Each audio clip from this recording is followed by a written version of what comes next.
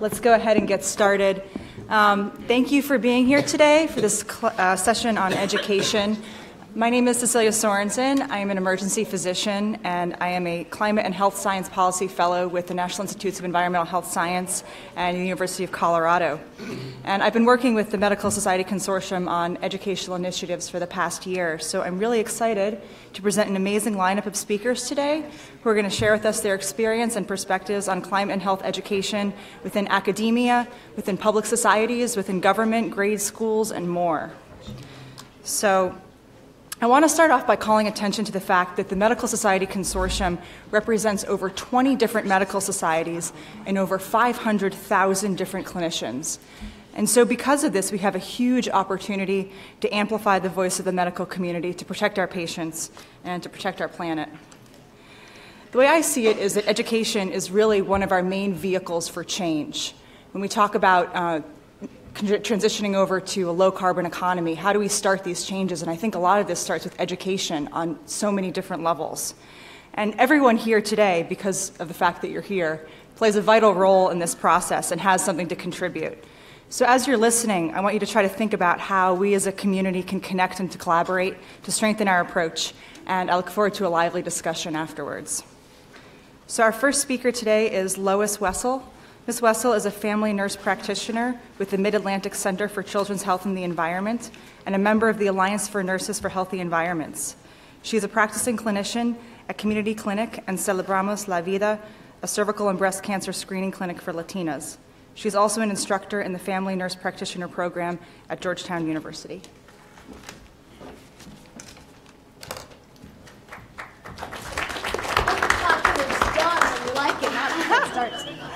Can I just say a quick show of hands of who here works in educating the next generation of healthcare providers? So more than half the room. And those of you who didn't raise your hand, we all do some kind of education in some form or another. Let me just make sure I know what I'm, oh, good. Okay, I can change the slides. So I, like most of us, being a clinician, an educator, a human being, a parent, wear many hats. And one of the hats I'm wearing today is with the Alliance of Nurses for Healthy Environments. Annie, as we call it, has a table in one of the corners in there, so you can find out more about Annie. And in fact, our executive director is here. And I know that this is a conference with a lot of different health professionals, including many physicians. And I think one of the take-home messages this morning was it's not about Democrats or Republicans. It's about all of us working together. And so this is the Alliance of Nurses for Healthy Environments, but a working health system is a team-based system where we all work together. So we have many resources that some of the physician educators may be interested in, and they're all free and on our website, and I'll talk about some of those. So the Alliance of Nurses for Healthy Environments has a mission, promotes healthy people and healthy environments by educating the nursing profession and other professionals through research, advocacy, looking at the evidence. And I think one of the other things that came out this morning that was interesting to me is that we can't look at environmental health and environmental health education for students in a silo. Like, here's your class on pediatrics, and here's your class on maternal child health, and here's your class on environmental health, because we know that there are so many environmental things that affect women and children. It should be interspersed in the in all of the curriculum. I think, you know, having people like Cece, who's an emergency room physician, who sees when there's bad air days, she gets more kids in the ER with acute exacerbations of asthma, means that it's not just a primary care prevention issue, but it's something that we're all dealing with. So to that extent, we have an education work group, and I'll talk a little bit about that because that's where we try to give tools to educators to do this kind of education. A research work group, which is really anything goes. Any research that anybody's working on, we can kind of bounce ideas off each other.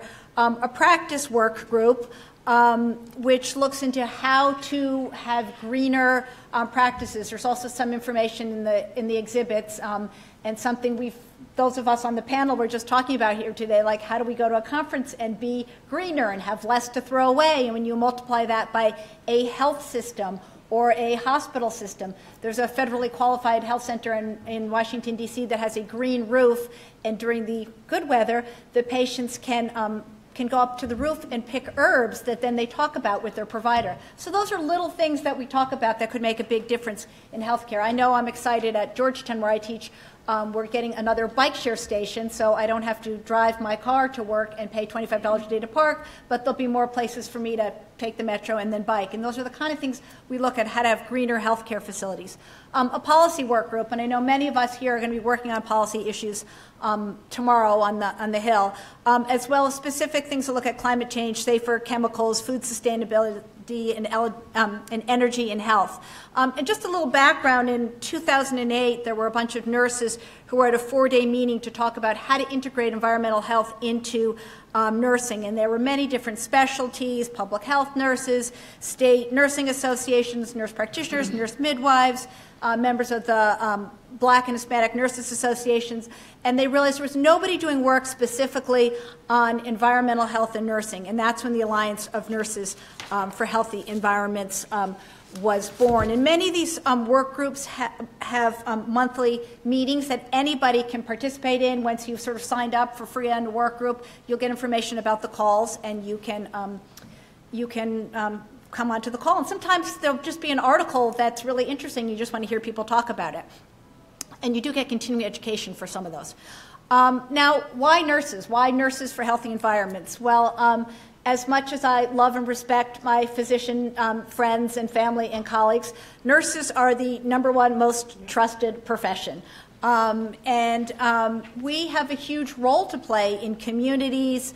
One of my friends and colleagues from Georgetown today was saying that she was the head of the health department in Texas, and she had a doctorally prepared nurse who had some leadership skills that she got in her training that sometimes the physicians don't get. So there are many roles that nurses play in talking about the relationship between human health and the environments where we live, work, and play. And I think it's really important to talk about those environments where we live and work and play, because those are all the places where we are.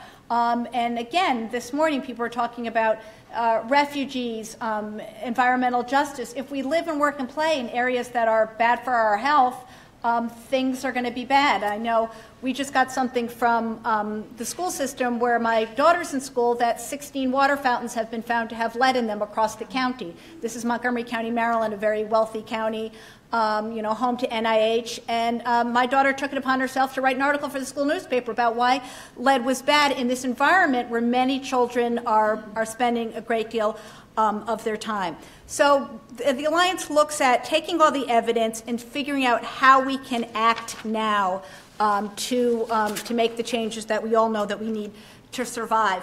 And I think one of the most important points in terms of educators and non-educators here that I wanted to point out is that we do have an e-textbook.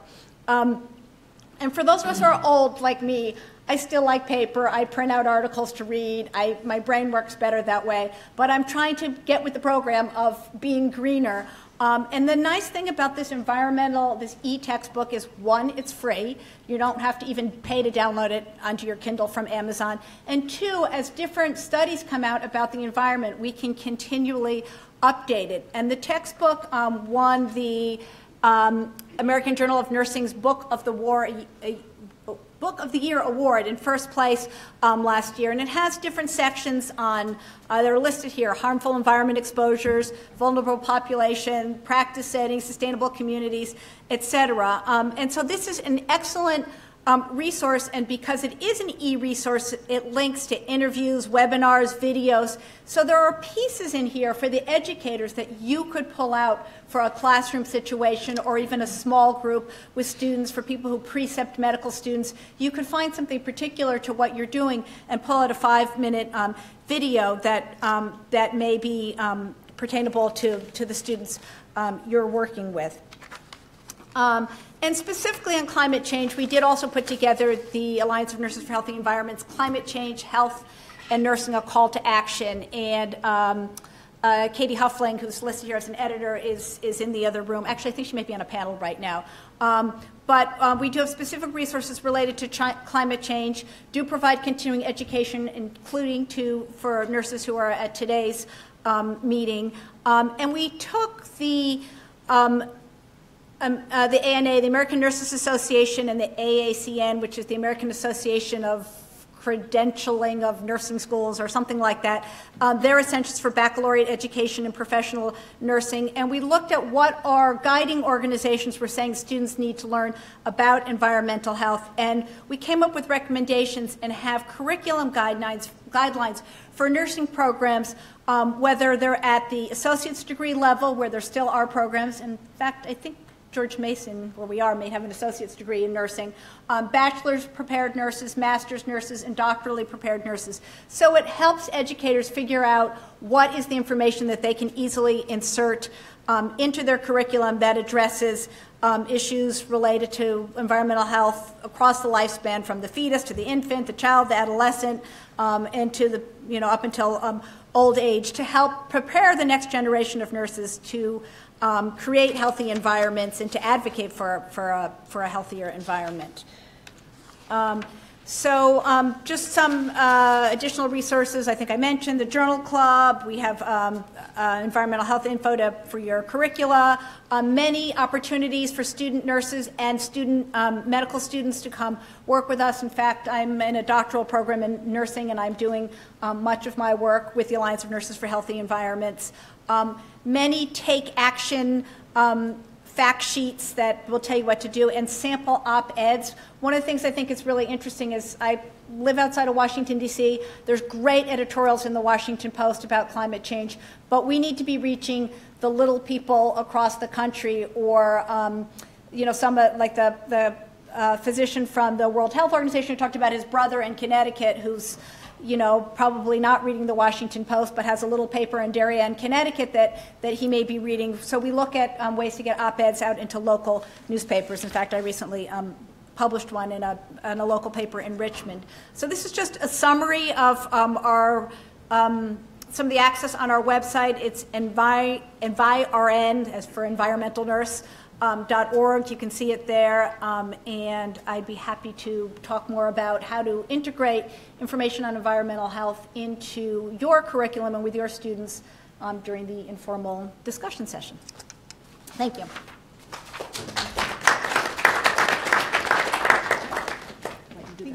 Oh, yeah.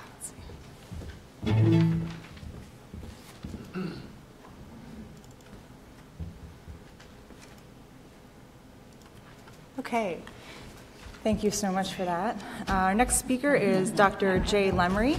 Dr. Lemery is a professor of emergency medicine at the University of Colorado School of Medicine and is chief of the section of Wilderness and Environmental Medicine.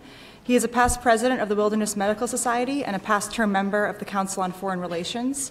He is also the associate director of the University of Colorado's Consortium on Climate Change and Health and the director of the Living Closer Foundation Fellowship in Climate and Health Science Policy. Hi, everyone. It's great to be here. Thank you, CC. CC, of course, is our fellow at CU, so thanks for that gracious introduction. I'll be in your evaluation later. Just make sure Okay, cool. So I just wanted to talk to you about my journey briefly to how I got into climate and health education. I'm a clinician. I'm an emergency physician. And I think it's interesting because I got here through another vehicle for medical education that's actually probably different than many of you have gotten to or have heard about before, and it's wilderness medicine. It's the art and science of taking care of people in remote and austere places.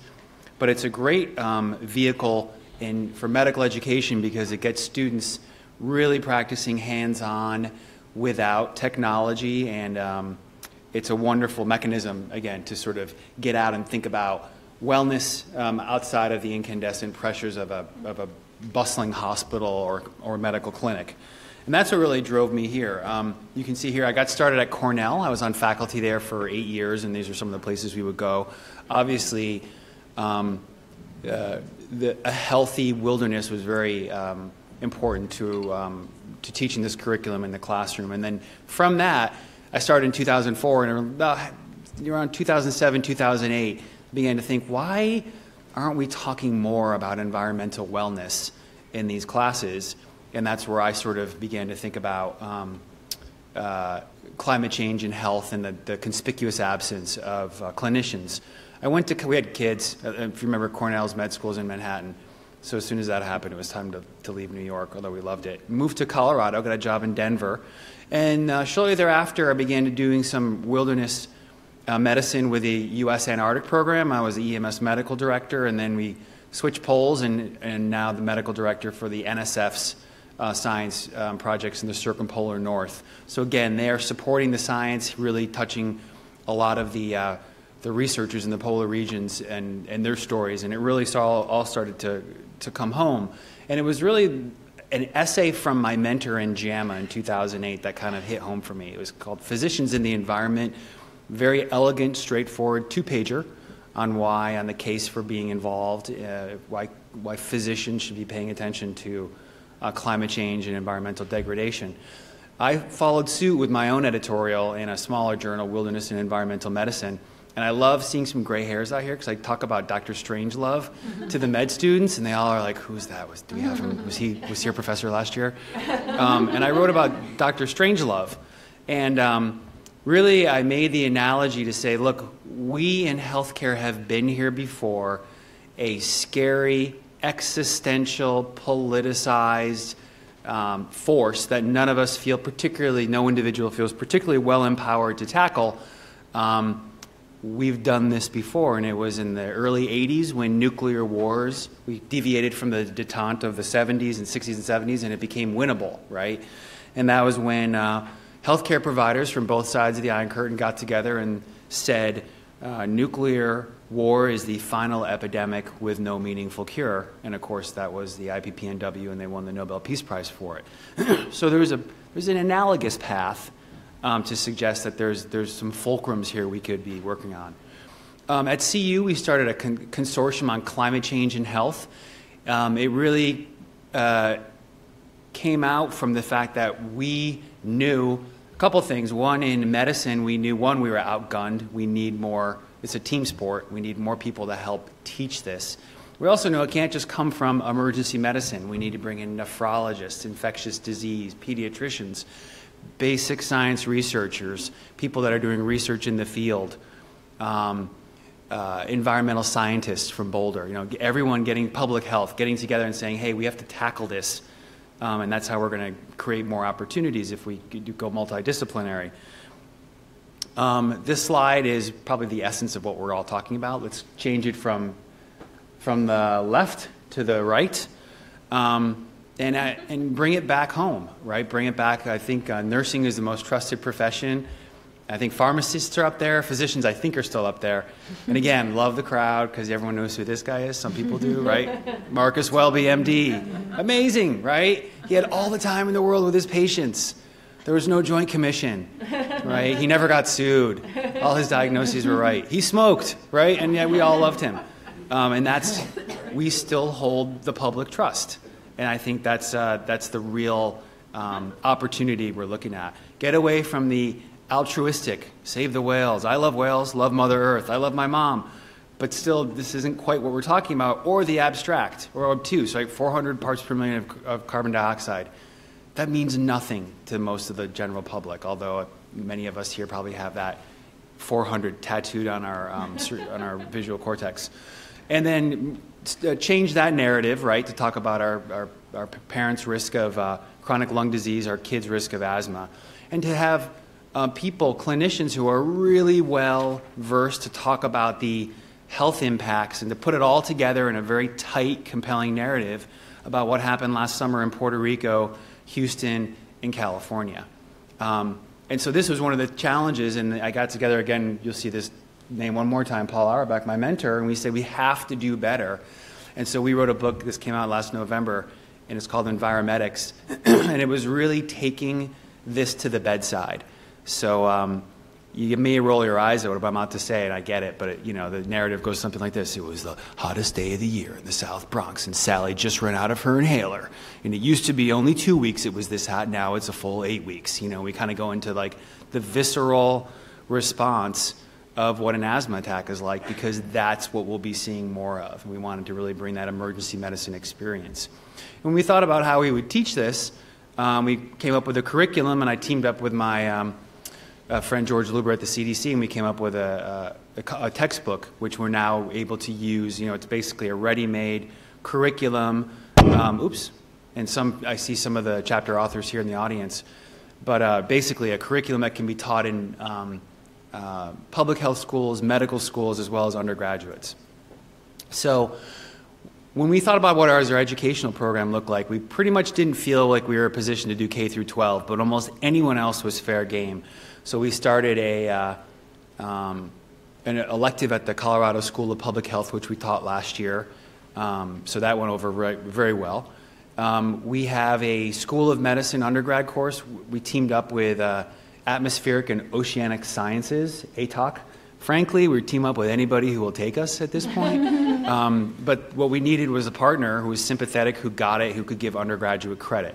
Right? That's a limitation when you're at a graduate school, School of Medicine or School of Public Health. You don't have that built-in ability to give credit.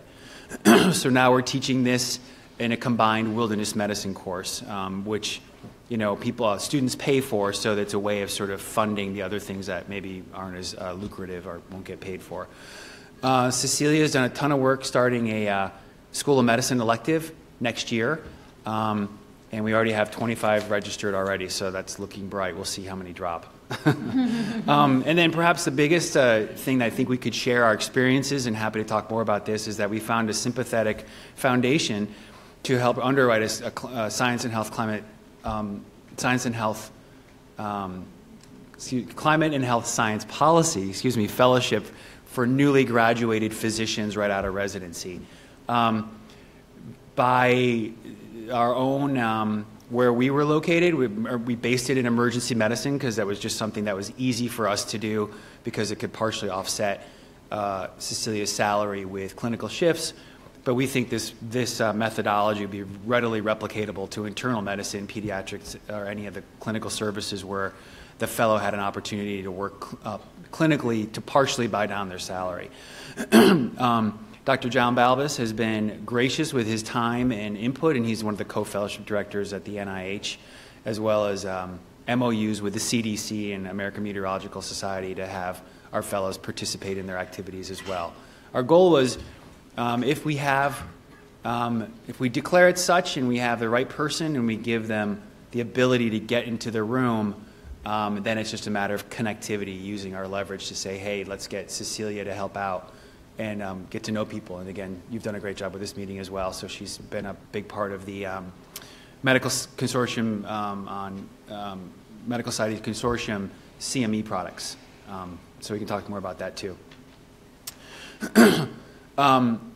When we thought about the competencies look like, this is a long list, but I just want you to pay attention to the bold areas, and I can give this to anyone who's interested. There were six big competencies, and we just threw them out there understanding they would change over time. Knowledge of science foundations, knowledge of U.S. government and relevant state policies and institutions, knowledge of international institutions relevant to climate change and health, knowledge of health implications of climate change, and climate change and health impact and vulnerability assessment skills. And finally, public and stakeholder engagement skills. We really wanted someone who was sharp, could perform well on the podium, was facile and nimble giving interviews, and just basically knew how to put it all together, when in these short media, 20-second sound bites or tweets, et cetera. So that's a lot of what we talk about as well. So finally, I think that we all sort of pulled this all together, and we just wrote an editorial in the BMJ last fall, and it was introducing this concept of climatology medicine. I don't know if this is even a good idea to call it this, but it was meant to be a provocative piece to say, hey, let's just throw it out there and say, none of us are particularly well qualified based on the current training to pull off, to be a climatologist, but together, perhaps maybe there's some shared competencies we could look at.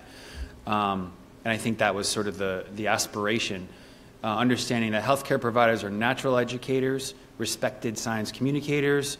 We come from a diverse background. We in healthcare are very comfortable in that space of not having to prove everything, because all day long we're doing our best, pulling the best science and making a treatment plan for that individual patient. So I think there's a bit more facility with flexibility in that regard, in translating abstract concepts into digestible treatment plans for our patients.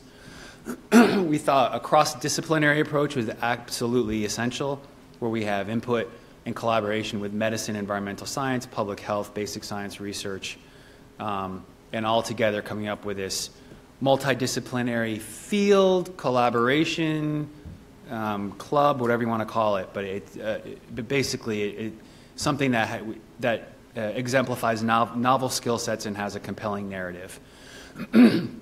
Because if not, the future, this is just something we have to do to make sure that we're tackling these new challenges.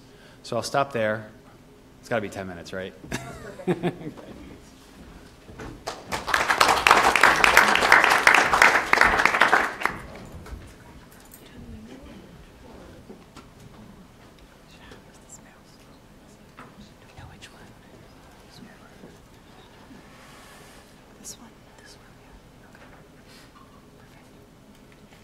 She's not next, though. Oh, she's not. That's good. Thank you. Okay.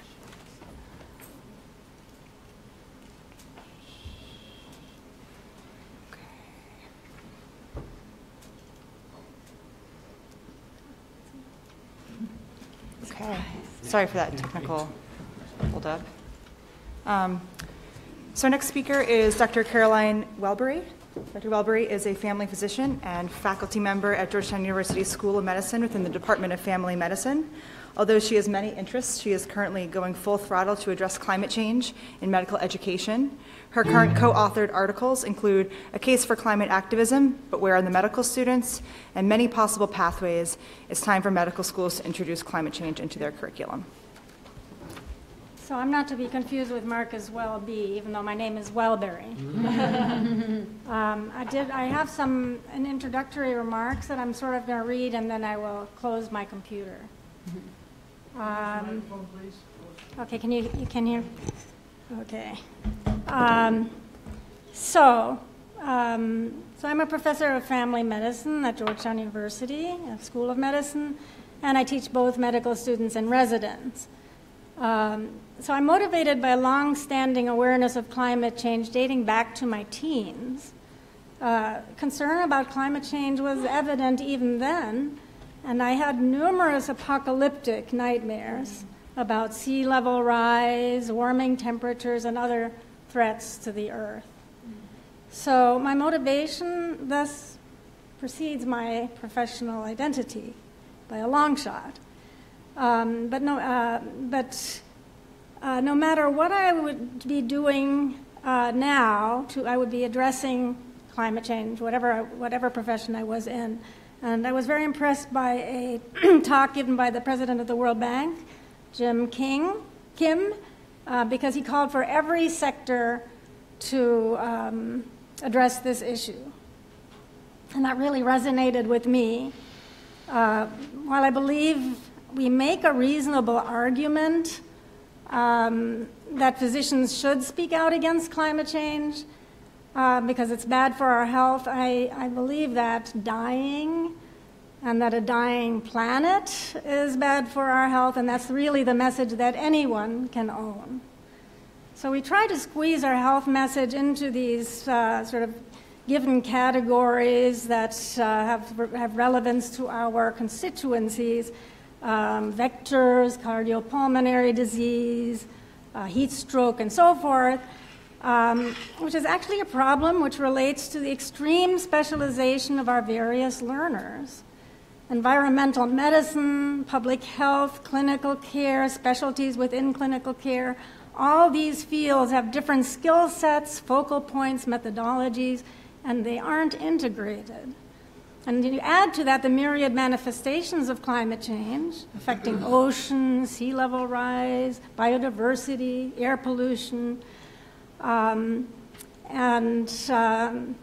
So you have a difficulty trying to figure out how you can address this issue from the perspective of your own area of specialization. But we have to remember that the root cause of climate change is fossil fuel extraction and combustion. It's self-fueled by consumption, that is, the sellers and buyers of fossil fuels. That's what we must address. So even though I've introduced two medical education components into the curriculum, my thinking is continually evolving. And it's evolving in concert with that theme that energy is the problem. So I'm going to describe what I've done so far, but I also want to emphasize that I am still heading in new directions, or at least where I think that we need to be going. So I've been teaching undergraduates and residents, but now my focus is really medical students. And so what I've looked around and seen what can I do in medical education. First of all, I've been very involved in developing objectives with various groups, and now there's 3 sets of groups I've worked on creating objectives for medical education. I also instituted a 1.5-hour workshop for our first-year learners. It's a required course, and also a required third-year family medicine clerkship module, and all the students rotate through family medicine, so they get that there. I've developed an elective, but I haven't implemented yet because of many conflicting duties that I have, but it's definitely something that I have outlined. And we also have written a grant to develop a fellowship, maybe along the lines that Dr. Lemery had described. So in this patients policy and population policy course, these are the things that I cover basically, which is just introducing students to the idea of environmental health, all of which I've had to learn as I go along because I'm not an expert, as was pointed out. We aren't experts. And then trying to relate that to knowledge about climate change. And the meeting is starting now. Let's see. I'll get rid of that. Then the health effects of climate change, all of this in 1.5 hours. Then problems with the beliefs about the reality, importance of climate change, and then what's climate change in medical education might mean. So we're covering a lot of ground, and one of the problems is that that's the end of the first the workshop, and then the students go on to do their other things. And so one of the problems is trying to figure out how to develop continuity. Then I have this third-year clerkship module, and I'll just show you some of the slides that I use, but there I really try to focus on air pollution and how air pollution and climate change intersect. I have these objectives.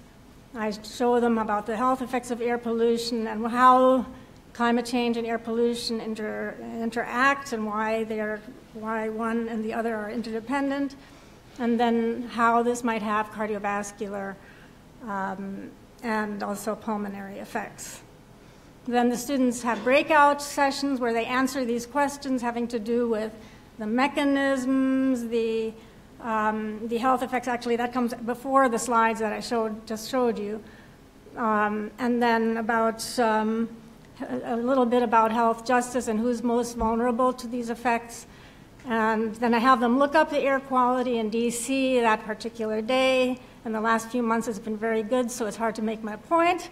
But then I also have them look at the air quality in Delhi, and it's always bad there, so that's very satisfying. And then I ask them about what we would do in the clinic, what kinds of treatments or preventive measures can we offer, and I ask them to look up some information on face masks and also just the how to use the air quality index in order to advise their patients. So then I also have a discussion then at the end where I ask the students, can and should we talk to our patients about the respiratory effects of air pollution, which is really a public health and not a clinical issue, and then should we be talking to our patients about climate change? And it is very interesting to see the tensions in the class and having this discussion, because that really gets to the point of, is this something that is relevant to medicine, clinical medicine, and in what sense is it also a political issue? And it always comes up as a political issue, which is really strange and unfortunate that that is our reality. So where do we go from here?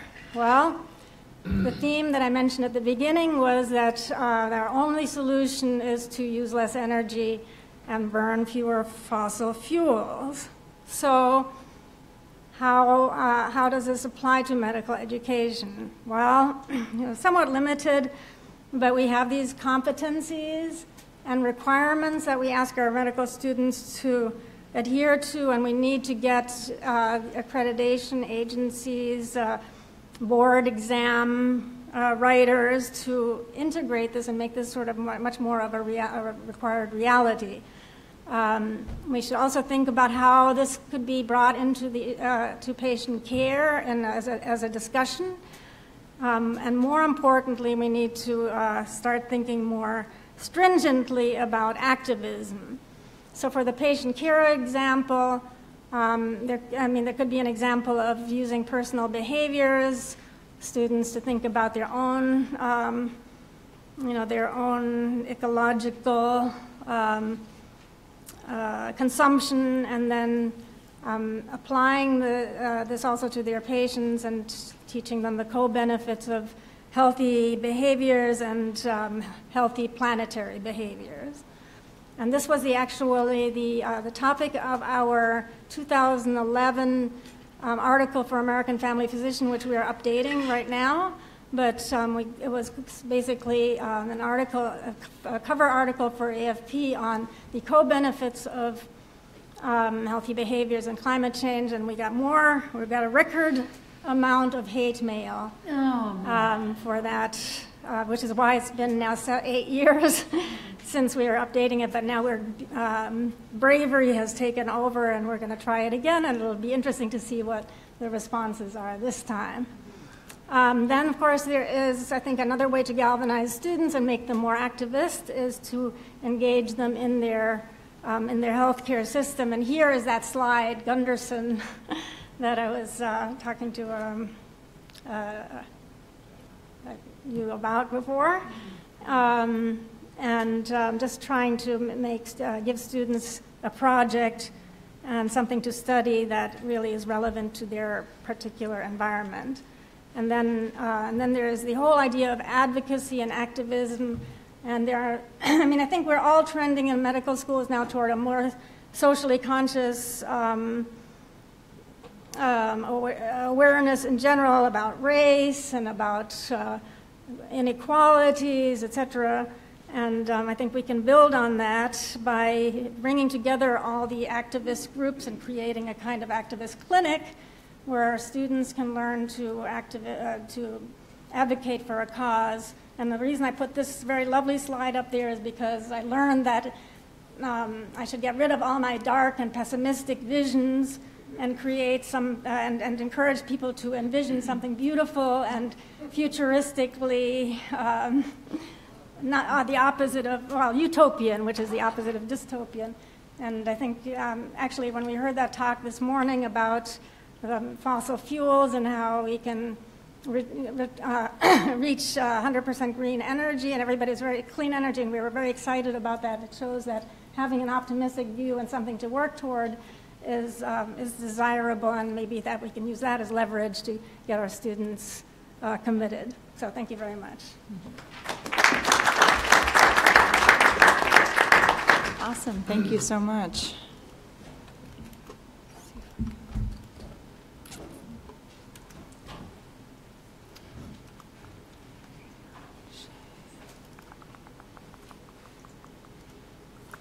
Okay, so our next speaker is Brittany Shea. Ms. Shea is the project director for the Global Consortium on Climate and Health Education, hosted by the Columbia University Mailman School of Public Health. Ms. Shea holds a master's degree in sustainability and environmental management from Harvard University, where she completed her master's thesis on water quality issues associated with hydrologic fracturing. Thanks, Brittany. Thanks so much for having me. It's great to be here, and thank you so much for the opportunity. I'm going to talk today a little bit about the Global Consortium on Climate and Health Education, which is being led by the Columbia University Mailman School of Public Health. And let's see. Okay. So as we've all heard a lot about today, the effects of climate change are already harming health around the world, and impacts will only intensify in the coming years. However, the climate and health field is still young, with a modest number of experts, significant gaps in knowledge, and few developed educational programs or curricula in health profession schools. And the Global Consortium on Climate and Health Education would like to help bridge this gap.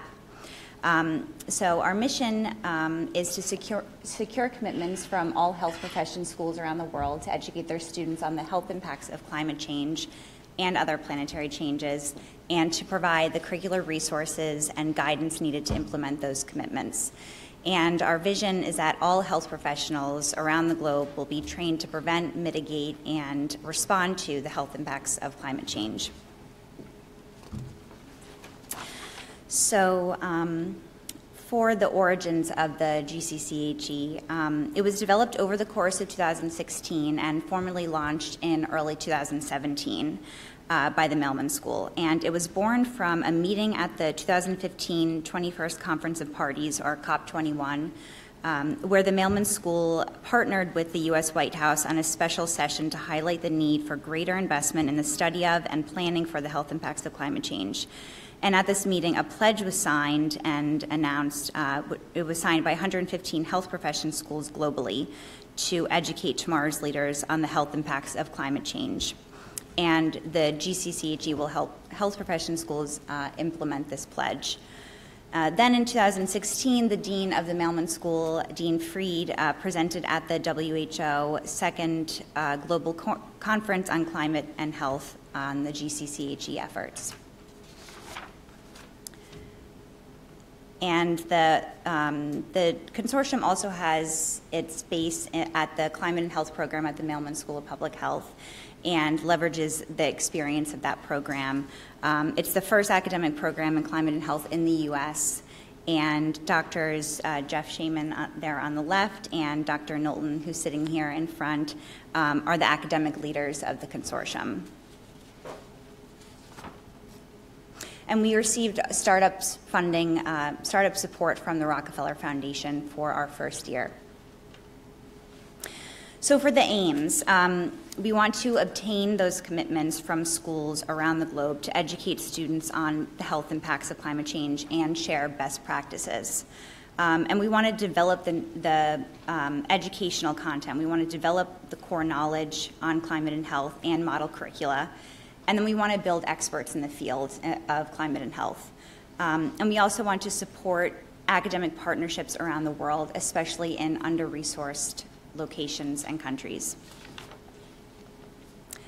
So for our structure, we have an advisory council, which is made up of high-level leaders in this field, a group of 15 people who serve as our global ambassadors and thought leaders. And then we have a coordinating committee, which is a smaller group made up of 8 people, and a few of them are here today and actually are on this panel, who are experts in climate resilience and training, and who help us and advise on developing this educational content. And then, as I mentioned, we have our Mailman School team, which is made up of Dr. Shaman, Knowlton, and myself.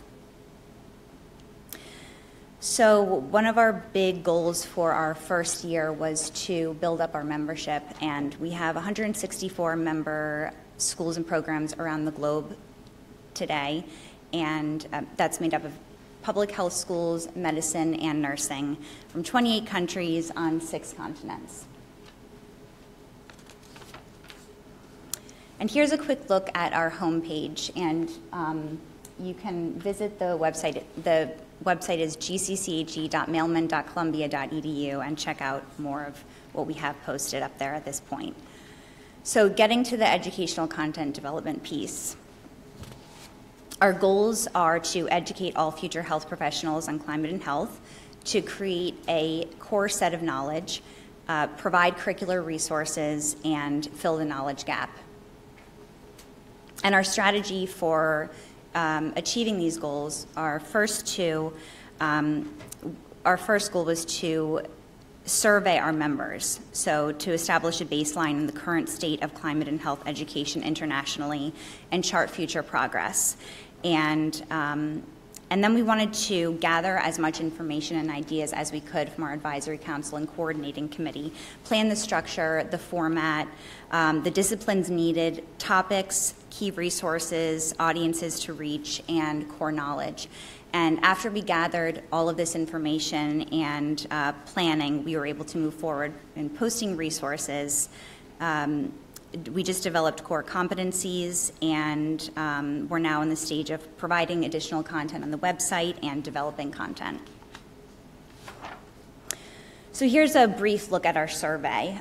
We're currently analyzing results to share more broadly. And the survey asks questions about current climate and health and planetary health curricula, the type of education that the school offers, if it does offer anything, efforts to institute classes, partnerships with other institutions or organizations, and challenges that institutions have faced.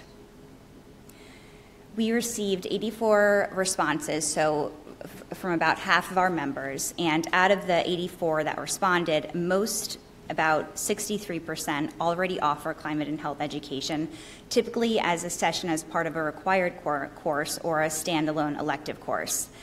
And most respondents are discussing adding climate health offerings, but have also encountered challenges in trying to institute the curriculum, such as lack of available staff time and funding to support the development.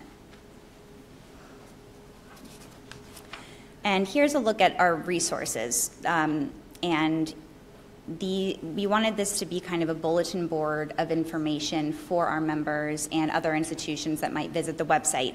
And so we have featured reports and articles up there. We have funding and award opportunities, job and internship opportunities, upcoming events, and a listing of some courses and educational resources. So again, I encourage you to check out the website and see more for yourself. And we're continuing to update this page and add more resources. And these are our core competencies. So we recently announced a set of core climate and health competencies recommended for all health professionals. And I know a few people have talked about their own competencies, and it's been great to get input from many different people on developing this set. So it was developed over several months by our advisory council and our coordinating committee. And the idea is for them to be adapted and implemented by the institutions. So the institutions know they have the best knowledge about what their own institutional needs are and for their program. And so we're hoping that they can use this set of core competencies and figure out how to adapt it to their nursing program or their medical program or public health. And the idea is for them to identify climate and health core competencies for health professional students, and they reflect foundational climate and health understanding and skills across 5 areas of practice. And they are available on our website now. You can also download a PDF of them. And this is where we are right now. We're in the content delivery phase. And we're working on identifying and organizing content according to topic and then linking to the content on our website. And we would also like to house content for members on the site, including slides, sample curricula, and syllabi. And we want to actually have this on the website instead of simply linking out to other institutions. And so right now we're actually working on the permissions for that with our legal team, because there's a little bit of information that you need to work through in order to actually house the information on your own website. So we're working through that right now. And then we would also like to develop new content and fill in gaps that might exist. So massive open online courses on different topics, short videos, short courses, executive education, continuing ed, board exam questions, and CME credits. As Dr. Crawford mentioned this morning, it's important to continue to educate doctors so that they can help patients. And I know, Cecilia, you're working on that in that area as well. So, so that's it, and thank you so much for having me. This is a quick thank you to everyone that's been working with us over this past year.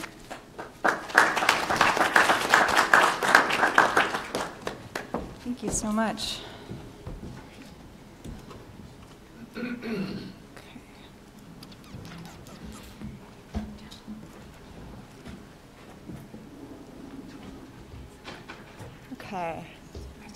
So our next speaker is Dr. Lori Byron. Dr. Byron is currently a pediatric hospitalist and is a former student of energy policy at Johns Hopkins University. She's also a past president of the Montana Academy of Pediatrics, where she worked with the EPA and the American Academy of Pediatrics on environmental health committees. Additionally, Dr. Byron co-chairs the Citizens Climate Lobby Health Team.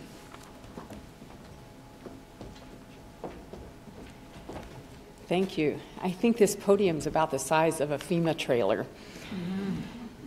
So we moved down in the trenches after our academic friends at the other weighted end of the table, and now we're in the trenches with Lisa and I. So thanks for having me here and for coming to this great event. I think we all had different paths to enlightenment as it comes to climate change, and mine is one of a non-academician. Academician, yeah. So I'm sorry that we can't hear all of the stories from all of you today because I know they're equally as important. My husband and I spent our entire careers on the Crow Indian Reservation in internal medicine and pediatrics, respectively. And there, while taking care of individual patients, we also looked at the big picture of public health and tried to improve community-wide problems like diabetes and car wrecks and other preventable conditions. We were also able to see disasters up front and what they did to a community and to individuals because we lived there, and they were our families, our adopted families, and our friends. And whether it was mass vehicular tragedy or flood, we saw how the vulnerable are affected and suffer more than the general population. And we felt some of their pain. So,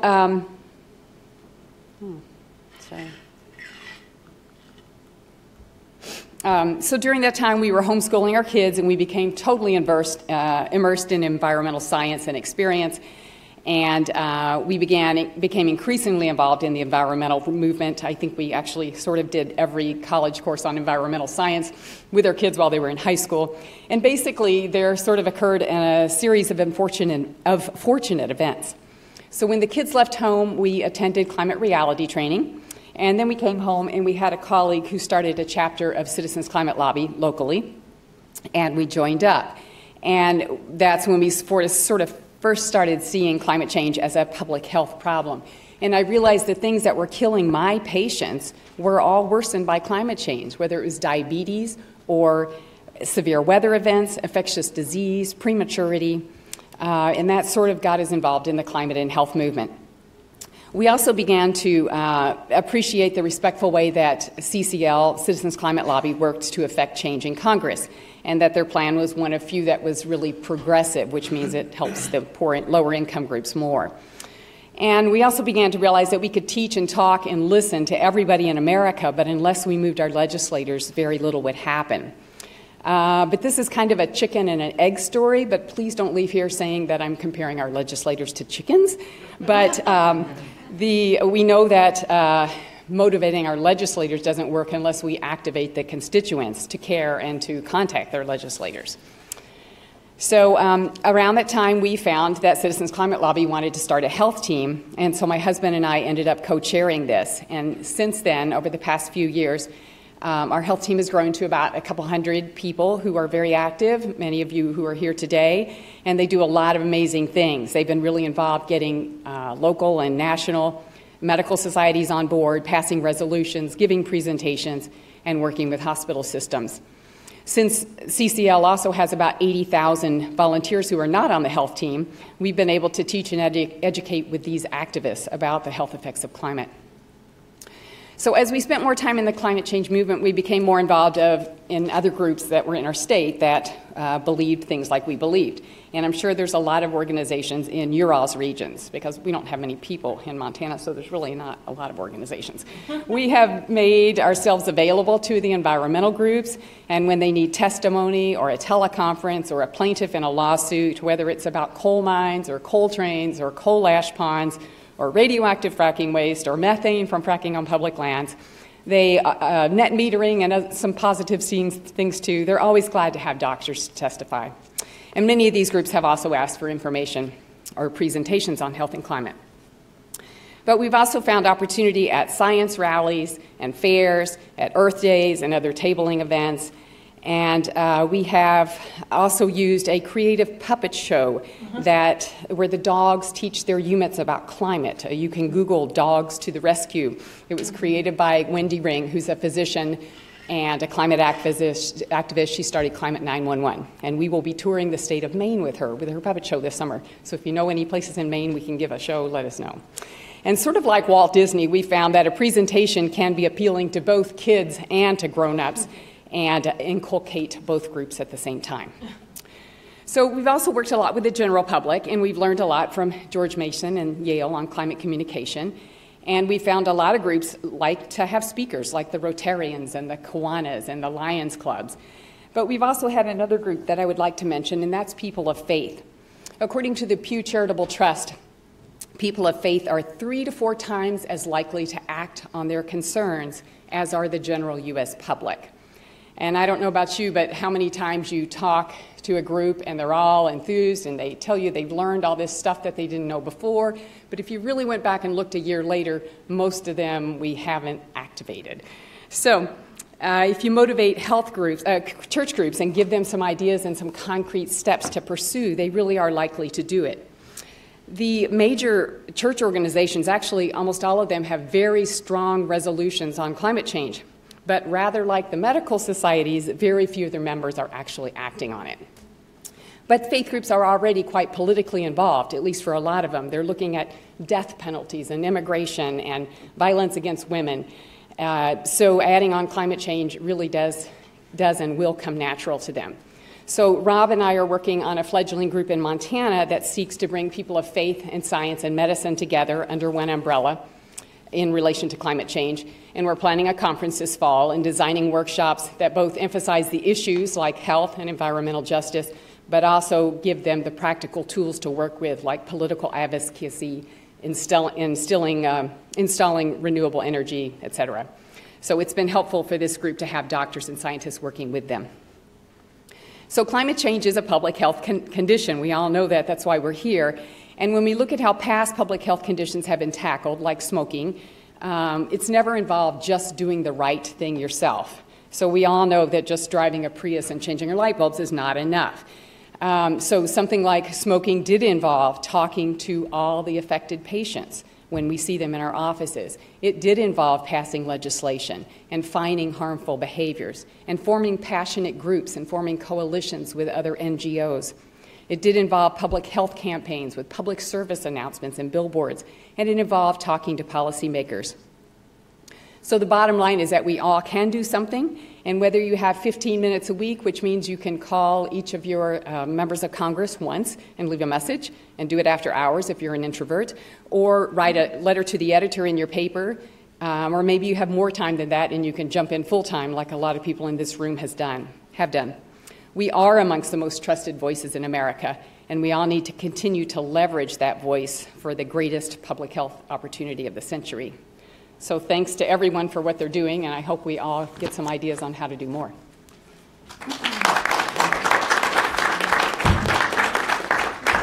Thank you so much.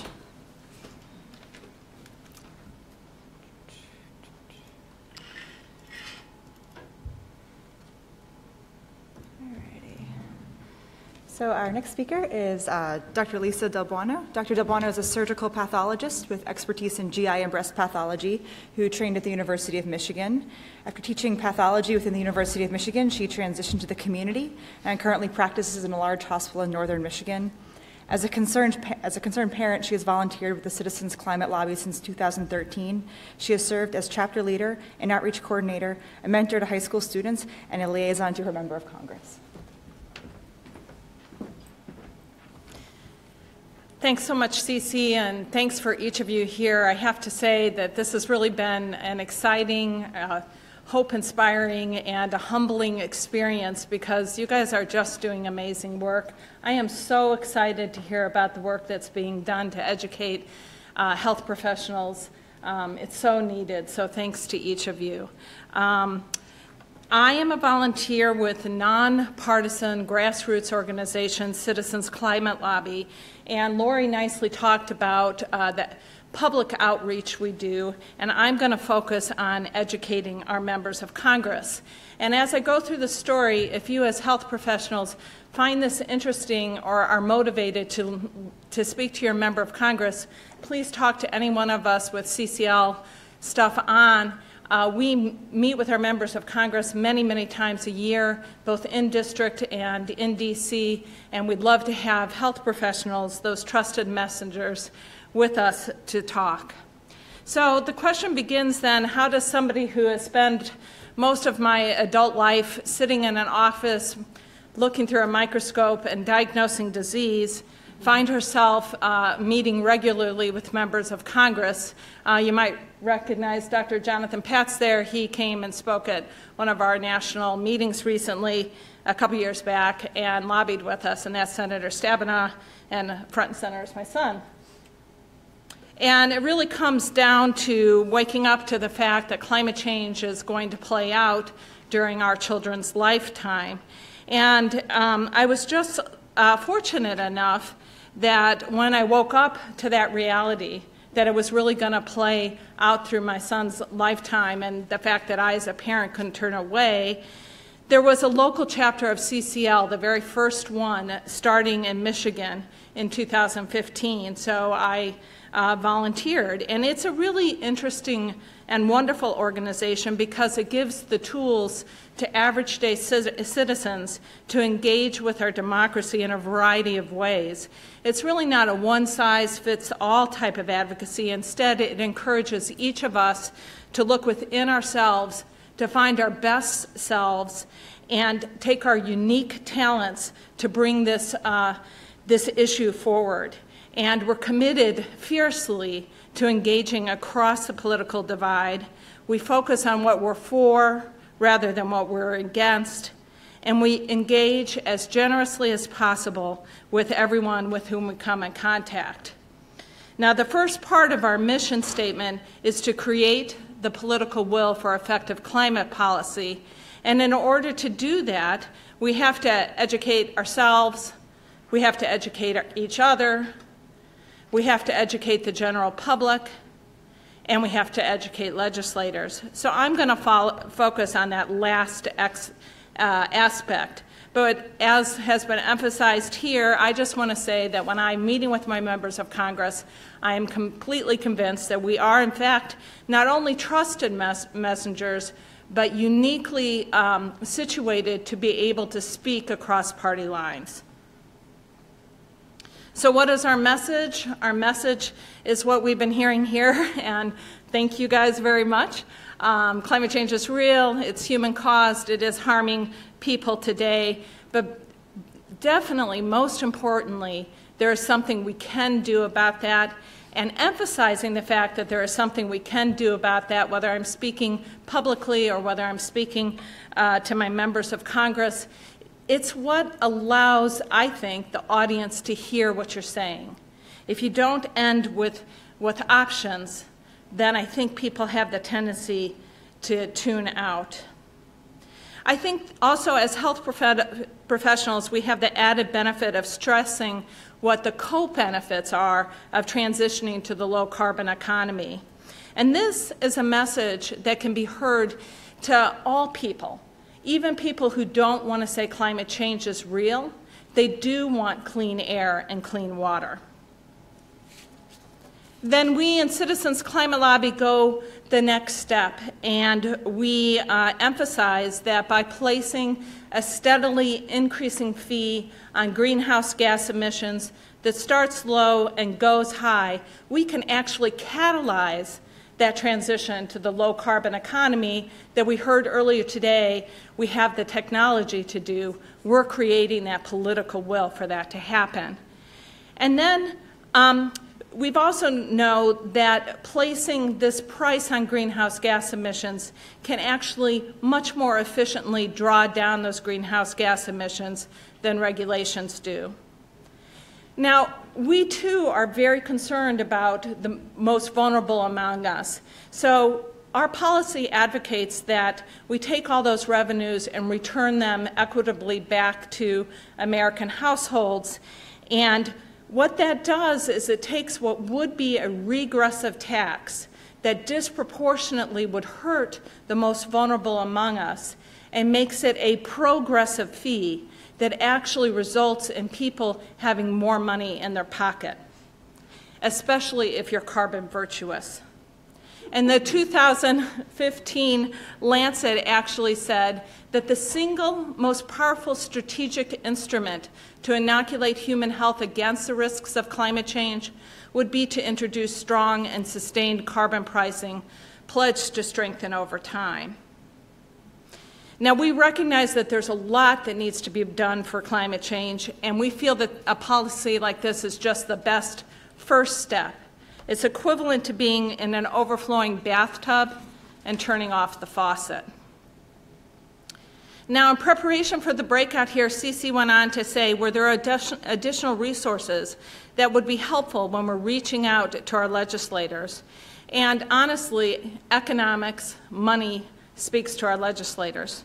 So it would be really great to have a clear, simple message that describes the data surrounding premature deaths, hospitalizations, healthcare dollars, and the direct impacts of burning fossil fuels and what would be saved if we transition to a low-carbon economy.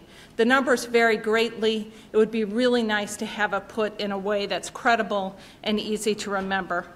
And your personal stories, the stories that you guys who are clinicians have, is another thing that greatly helps when we speak to members of Congress. Once this message is put together in terms that most people can understand, we in CCL have the ability then to get the message out across the country. And that's because CCL is organized according to voting districts, and we have chapters in almost every voting district in the U.S. We also have chapters abroad as well. In this way, the message can actually be amplified across the nation, and it is through this method, each of us working in our own districts throughout the country with a single and strong, respectful message, that we were able to encourage so many of our representatives to join the Climate Solutions Caucus, now 72 members strong. In closing, because so many of you are educators, I did want to tell you a little bit about the opportunity I had to mentor high school students over the last couple years. You know, as educators, we have a unique opportunity to empower young people to engage in our democracy in an effective way that's truly can result in meaningful change. And I can't underemphasize how powerful a young person's voice is. Just as we are trusted messengers, they too are trusted, and they're perceived as not having a hidden agenda. It is really their story to tell. So in ending, I'm going to show a little video that I hope brings everybody hope as we close out. And so the real question is, can we start the video? Are you guys going to start it, or do I start it?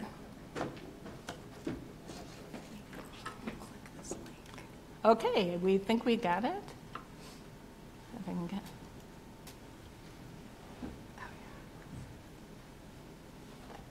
This is where we live. Can you hear A it? small town in northern Michigan Can called you guys Traverse City. This is our congressman, first-term Republican Jack Bergman. And this is the story of how Just- we, a group of 14 high school students, I Climate just. Solutions Caucus.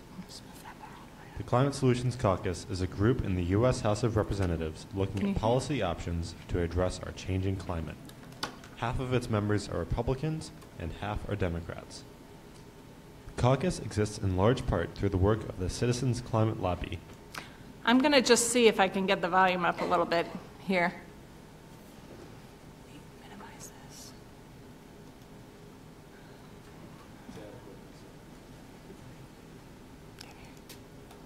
Well, I just zoomed everything. Oh, sorry, I'm trying to hit it. Yeah, there we go. Okay, here we go, guys. We're almost ready. Now we just got to get it started again. Oh, no, I don't want that. I'm so sorry. Are you okay? Is this it? No? Well, that was silly for me to stop. Do you know how to do it? Let me try. It's right there. Okay.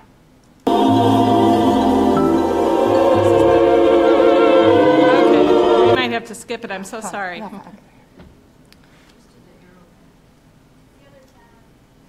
Oh, there we go. There we go. Okay, here we go. This is where we live, a small town in northern Michigan called Traverse City. This is our congressman, first-term Republican Jack Bergman. And this is the story of how we, a group of 14 high school students, persuaded him to join the Climate Solutions Caucus. The Climate Solutions Caucus is a group in the U.S. House of Representatives looking at policy options to address our changing climate. Half of its members are Republicans and half are Democrats. The caucus exists in large part through the work of the Citizens Climate Lobby, or CCL, a national nonprofit that trains citizen volunteers to advocate with elected representatives to take action on climate change. Our meeting with Congressman Bergman happened because of CCL. Here's the timeline of how we got there. In January, a group from our high school environmental club decided to make the trip to D.C. for the CCL June Conference and Lobby Day. In April, we held a fundraiser concert to raise money for the trip. We had music, food, and a silent auction. We raised enough to cover round-trip travel and hotel costs. In June, we left Traverse City early in the morning and arrived in D.C. During the 2-day conference, we learned how to effectively lobby our members of Congress. Before we knew it, Lobby Day had arrived Tuesday morning, and we headed for Capitol Hill. We had 3 meetings, 2 with our senators who were already on record supporting action on climate change. The big question was how our conversation with Congressman Bergman would go. The congressman welcomed us into his office. We started by thanking him for a specific vote he had taken to support the Great Lakes. Then, one of our members told a personal story of how a changing climate has had an impact on her family. By being respectful and clear, we helped the congressman to be engaged. Then we made our ask. Will you commit to joining the House Bipartisan Climate Solutions Caucus? He thought for just a minute and then said, I'll tell you what, yes, I'm going to make a commitment to you today to join the caucus. After some big thank yous, we went out into the hall to celebrate. This is important. Representative Bergman is the co-president of the House freshman class, so his decision to join the caucus carries a lot of weight. More importantly, though, he's someone who was at one time outwardly skeptical about the role of humans in climate change. The fact that we, a group of ordinary high schoolers, could convince him to join the discussion on an issue that matters so much to us bodes well for the ability of young people to shape their democracy. It still feels surreal that he said yes, but one thing I know is that if we hadn't been there, there would have been no one for him to say yes to. We were there, though, and the caucus, now one Republican stronger, is one step closer to bringing about meaningful action on climate change. So,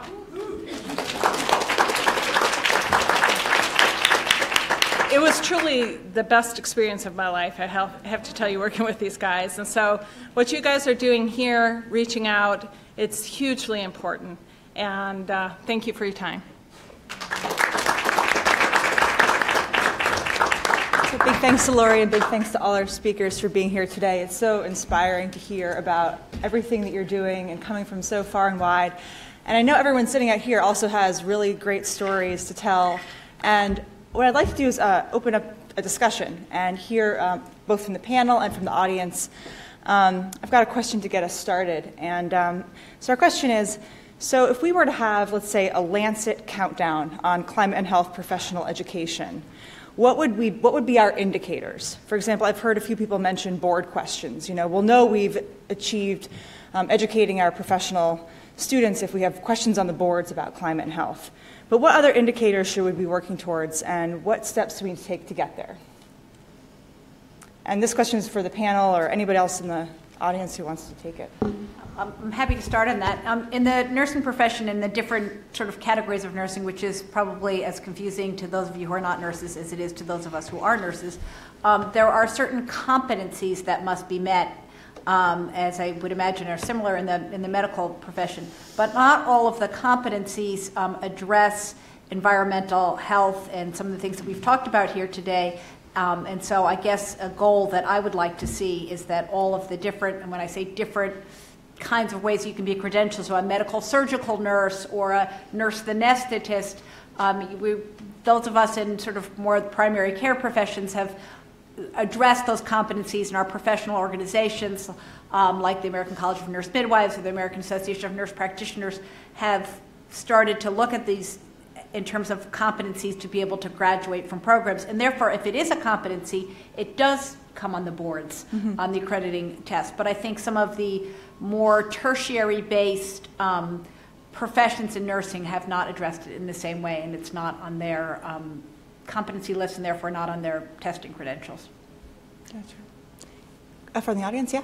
Yeah, I would just add to that because I teach some topics in environmental health pediatric residents at Hopkins, and when I introduced the idea of trying to do a monthly lecture to the residency program, the response is that because it's not part of the core competence, they just don't have credit for it. So just Yeah.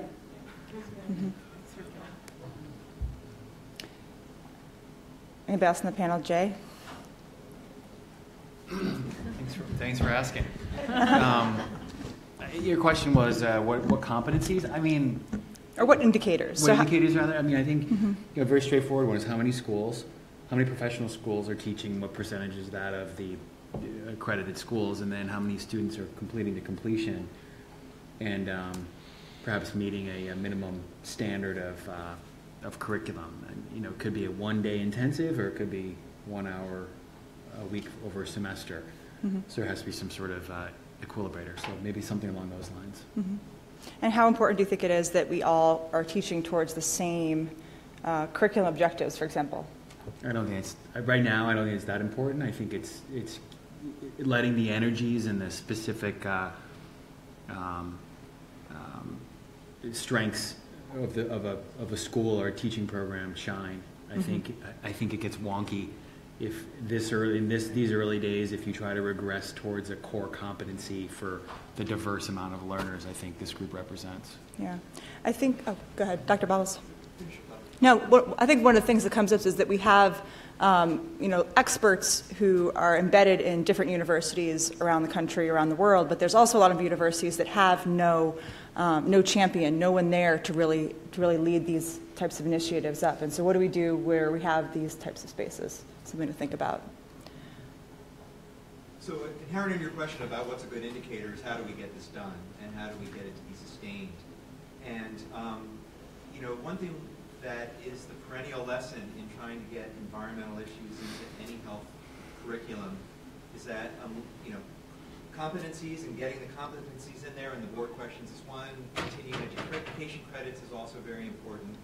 But the foundation of it isn't surprising. It's money. And, I think an indicator should be, we had the White House Summit, we had 127 deans signing on to something, but there wasn't any money from the government behind it, and there isn't any money from the deans, for the most part, behind it. And so I think a really important indicator will be the number of deans who are putting some kind of institutional funding to the person who does this, because unless there's institutional funding to the person who does this, and sustained institutional funding, you can't buy out the time, you won't have the person, you won't have the continuity. So that's an important indicator too. Yeah, great point. I'm going to speak to a different component of healthcare education, and we're all here at PARC representing medical societies, our own individual societies, and I'm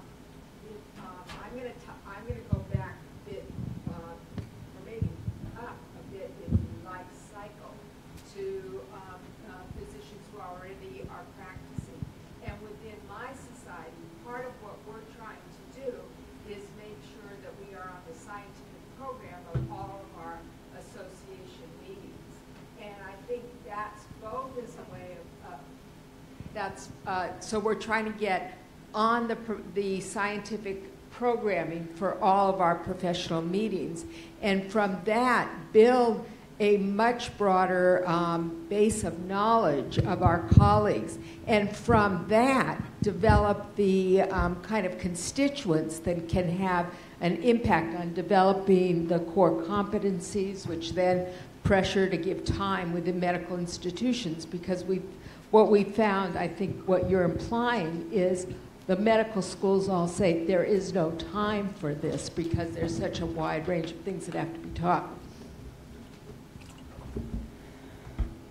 Go ahead. Thanks. Yeah, I'm at the University of Illinois, and another indicator would be the actual engagement of students, whether medical students or residents, in some activity that would reflect their knowledge of the connection between climate and health. I can just give you some examples. We have campus sustainability committees, and the Student Senate approved fees for all students, including medical students, that go into a fund that's managed by a student committee.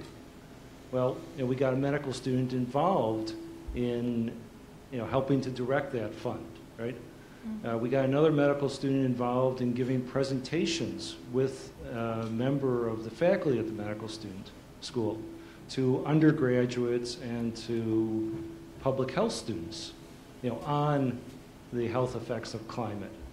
Then there are opportunities with organizations like Union of Concerned Scientists, or there's a Association of Medical Students, and finally, the hospitals that they're training in have green committees, or they should have green committees. And getting the medical students and the residents involved in those, nurses as well. I don't know, in those activities, it really goes beyond just, did you get a 1-hour lecture on some climate and health effects? Once they get the lecture, give them opportunities to take action, and then as an indicator of whether you're succeeding, how many students are taking actions. I'm Teddy Potter from the University of Minnesota, and we're really going for culture change versus competencies, because we want to see climate change mitigation and adaptation to being everybody's everyday work, that it's something you're doing all the time in every field, everything that you're doing. We're also pulling the lever of interprofessionalism, so that whatever we're doing, we're moving forward as interprofessionals working on these issues together.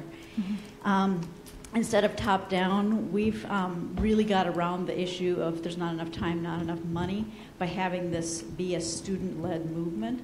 We really worked with the students, did a massive survey in all our academic health centers, the students, to say, do you want this content?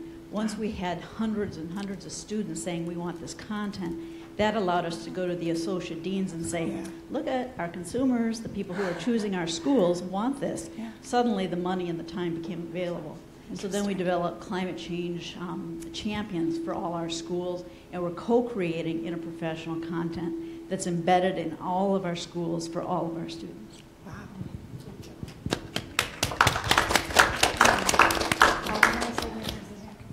There's a question. Oh, here and then there. So I wanted to just make 2 comments. My name is Mona. I'm from the University of Arizona, and I'm really interested in this whole topic about indicators. One of the things that I've learned just from talking to professors at the university, myself and other colleagues, when we're looking at indicators, Dr. Limbury mentioned, is it one day a week, 1 day a month, what is that route of exposure and how much exposure is important? And I'll give you an example. For my university, my College of Public Health does not have a dedicated course on climate and health. But does that mean that, the student body in the College of Public Health or at the university do not have any exposure? And I learned through my own research, no, they actually do, and that's through other programs like environmental sciences, like geography programs that host a lot of lectures and give you that sort of opportunity. So I think we cannot forget that element of exposure and what is sufficient exposure.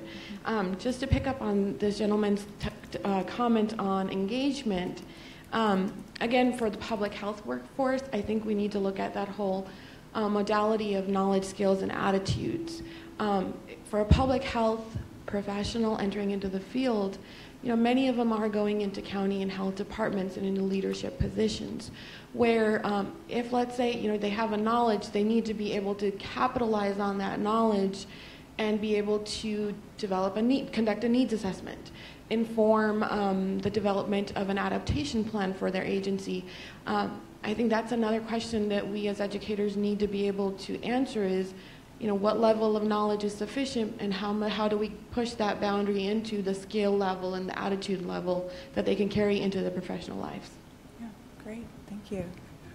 I had a question. I'm sorry if I missed the first part of this, but going in on the clinical end might be one efficient way. For example, in occupational medicine, heat-related injuries are huge, going to be huge now, going to be huge in the future.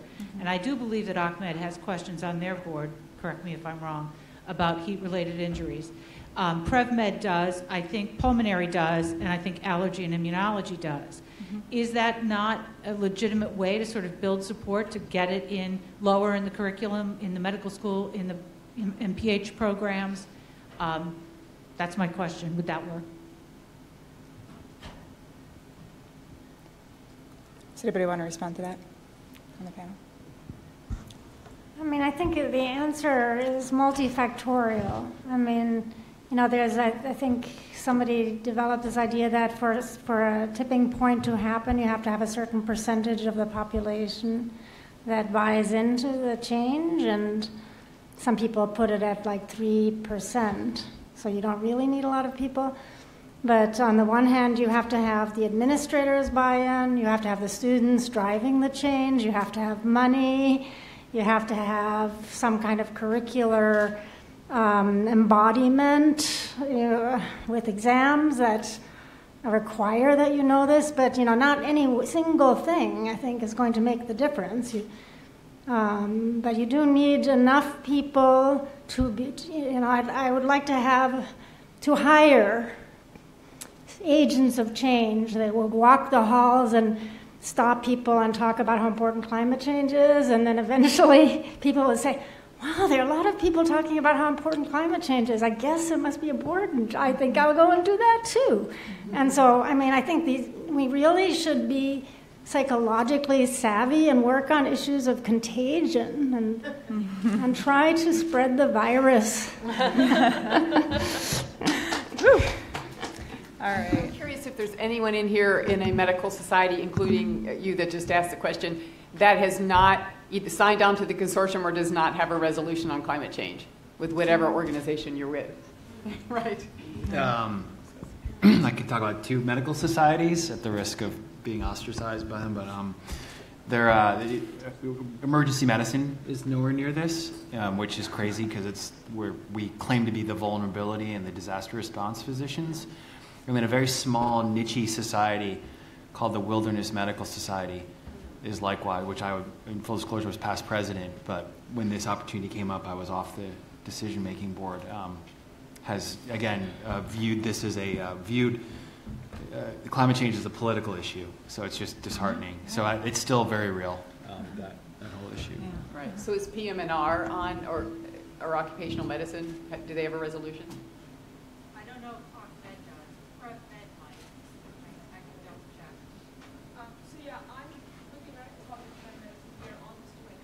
We're actually one of the other resolutions. PrevMed might not. Okay. So you found your job today. Okay, we got a question here. Go ahead. Yeah, my name is Todd Sack. I'm a physician in Florida. I'm heartened by the conversation we're having with our peers, but I think we need to do more to train ourselves as health professionals to talk to the general public, because that's where we're going to find more power.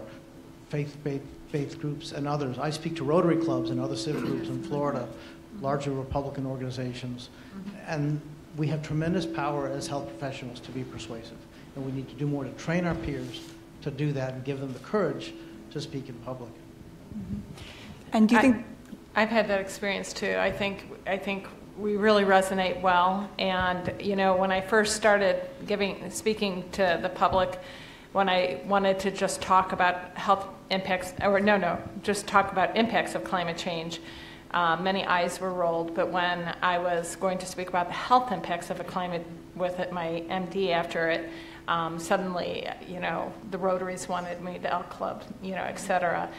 So I do think. And just one small thing that I thought was really interesting was when I originally started my presentations, I would put in a lot of graphs and stuff, and then the League of Women Voters comes to me and says, Lisa, can you change it to pictures? Because people don't like graphs. And so I was used to educating or talking, to professionals, but if you're talking to the public, you want to present it in a way that is friendly. I was going to add to that when the United States unfortunately pulled out of the Paris Climate Treaty, many cities and states around the country decided they would still remain in and try to do the things that the nation as a whole should be doing in small communities. And I spoke to my city council, and when you get up there and you say, as a nurse or as a doctor, I think that people do listen to you. And not to say that they wouldn't listen, as an owner of a small business, everybody has a voice in this, but I do think there is some clout. And so that's something else I would bring up, is that given where we're at on the federal level, we need to be doing a lot more with our local governments. You guys convinced a Republican. That's awesome. Many of us sing to the choir in our towns. I know that I do. But looking at what changes we can make as professionals in our communities, in our counties, in our states is huge. Okay, thanks. I think another subject that's really good to get into medical education and the residency programs, and I know they're starting to do it more in pediatrics, but it's not a requirement, is teaching advocacy. So you might not be able to get in climate change, but you might be able to get in advocacy. And I'm wondering, Brittany, do you know if there's been any movement to convince programs to do that, or another one of you? To do advocacy? To teach, to teach either students or residents or nursing students, whatever. Yeah, that's a good question. I was just thinking about that as we were talking about this, because it is a question that we talk about with the consortium, with our coordinating committee, whether we should be talking about advocacy or just focusing on education. Some people think that we should be more advocates, and others think that we shouldn't be pushing so strongly for that. We should just provide the science and the knowledge for them to then take that and advocate on their own or get involved in activism. So that's a good question. It is something that, getting back to the core competencies, we do have, one of the core competencies is around political issues and knowing how to work with your peers and working across disciplines and the community, and knowing what the health professional can do and what the limitations are.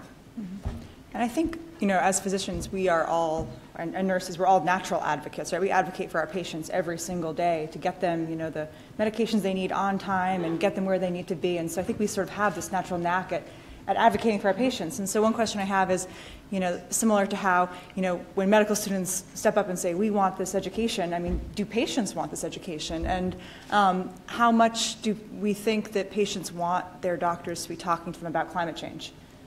And I don't know the answers to that. Does anybody here talk to their patients about climate change? Yeah, we got some hands up. Can you share a little bit about how those conversations go?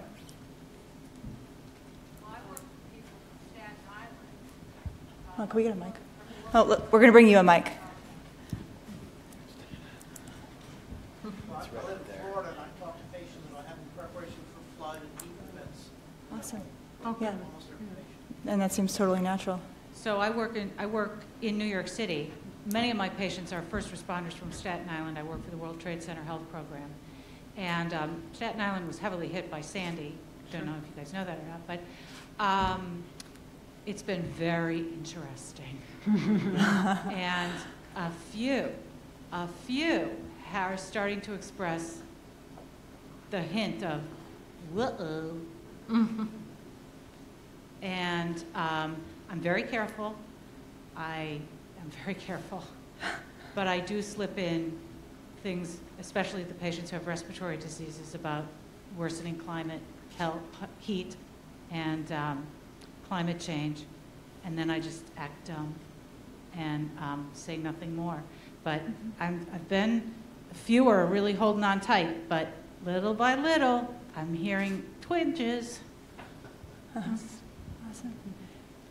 In the front row, Dr. Hilton. I'm pretty loud. So on this question, which I think is so important, maybe if it's framed in the spirit of activism, not necessarily advocacy, but the tradition of taking scientific evidence, the evidence base, translating it, and sharing it with our patients, the people we work with, even our colleagues and the public. I mean, to me, that hopefully is a bit depoliticized evidence, science, putting it into action, sharing that knowledge. That, it seems like, might be a safer foundation on which to stand. But I don't know. It seems like that's where we're at. That's what we're talking.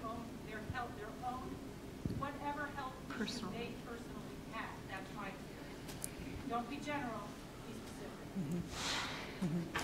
Yeah, and sometimes, if it's one of those bad air quality days and I'm in the pediatric emergency room, patients come in and families are obviously very concerned. And I sort of say something like, well, we've been seeing a lot of this the past couple of days. And it kind of spurs that kind of like, oh, there's a bigger thing going on here. It's not just me and my kid. It's like a lot of kids are having this. And it starts, I think, getting people's heads sort of up, looking around at bigger problems when they feel like they're not so alone. Then we have another question back, or comment. Go ahead. Yeah. Hi, and I just want to, Insay Witherspoon with the Children's Environmental Health Network. Just want to piggyback off of Kim and some other great points. Just a couple reminders, and I'm sure we all know this, but the incredible power of coordination and collaboration, regardless of what audience you're talking about. So we've been part of a lot of messaging in public health and environmental health lately. It should not be surprising that what resonates as far as one of the top most respected and trusted people in our community are the healthcare professionals. Sure. If folks are so lucky to have a connection with a healthcare professional. So that totally needs to be taken advantage of. Now, when you combine that with the power of youth and youth that can speak for themselves and or very touchy, emotionally driven stories of personal stories and maybe a public health advocate group that can go the extra mile, right, and take it a little further than maybe someone's comfortable with on the health professional side or trained.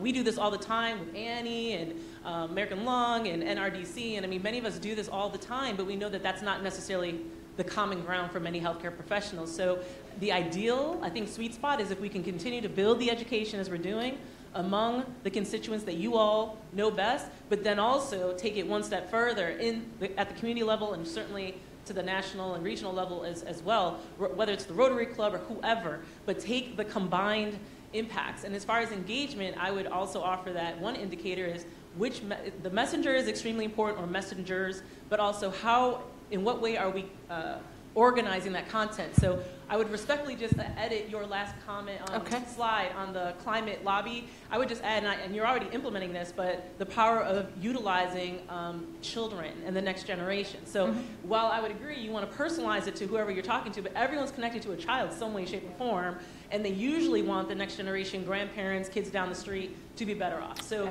as much as we can drive that home, it's very hard for the average human to not have a connector. And once you have an emotional connector, you already have an entryway at that point. And I would, in terms of working with our representative, we had met with him several times prior to the students asking him that, and I had a feeling he might say yes when they asked.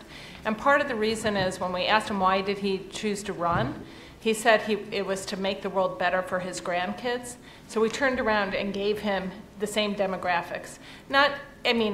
It wasn't that calculated. The kids wanted to do it, and it just so happened that it was the same demographics. But I think that's why it was so effective, that connection. Of course we all want something good for the next generation, and he had expressed it.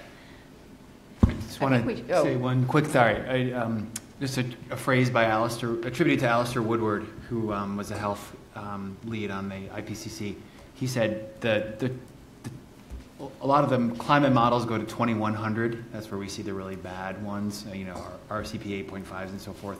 He said the 2100 generation is already here, right? Those people will be 82 years old. This is not science fiction anymore. It's real. I thought he said that in an audience. It was very powerful. Yeah, it's kind of some of us in the room are old enough to remember when patients got really mad when you suggested that smoking affected their health.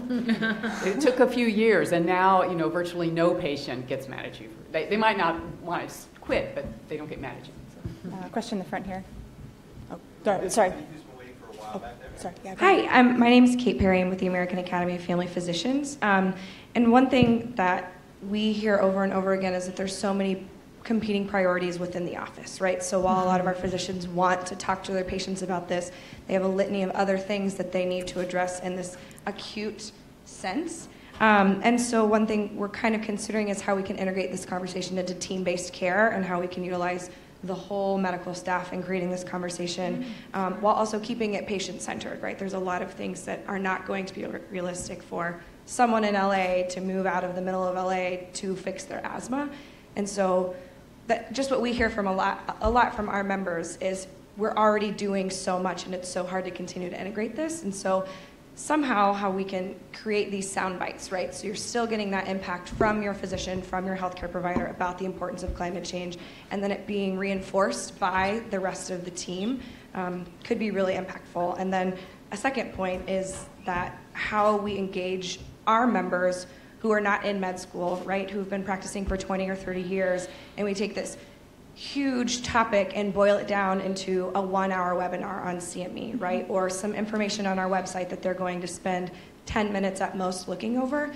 And so how me as an educator with a public health background can pick the most important things that our members might take to their staff and to their patients is kind of where we're at now. And I think kind of identifying those priorities would be very helpful.